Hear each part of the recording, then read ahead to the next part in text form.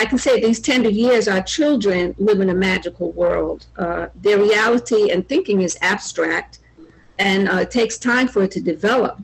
We wanted to give them a foundation, a holistic, pre-academic African curriculum. We just knew we had to do it. It was, to me, not even really shouldn't we? No, we got to do it. We have to do it. And of course, I will say that some of it was a little bit of selfishness because in addition to being members of Wosay Church, we were parents, and we wanted for our children something very positive, very beautiful, very celebratory of our Africanness. I don't want to just look at building African institutions and romanticizing. It comes with a lot of struggle, with a lot of sometimes conflict, financial issues, but I think that the base, right, coming from the sanctuary and all of our prayer warriors has been able to keep Ile Omode together. And for when we are praying together, when we are eating together, working together, and trying to, even with conflict, is look at people with spiritual eyes and look at the good in how we have been able to keep this institution going. People have worked 10 hours a day. People have donated money out of their pockets.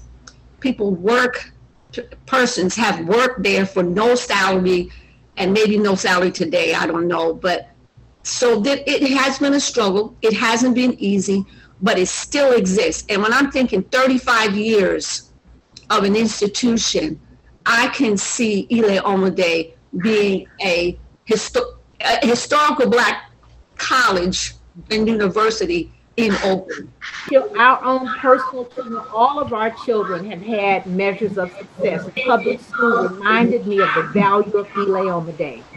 Our children are suffering in public school. Every day I look at these little boys and girls and think, oh my God, you need Ile Omode. I just feel so strongly that the humanity that we wanted to see in our community, in our children, was a very important part, and the way we got students to understand that was the spirituality that undergirds the Nguzo Saba. So to me, it was essential in order to teach our students to love themselves and to love the others who look like them. It had to be based in some deep spirituality.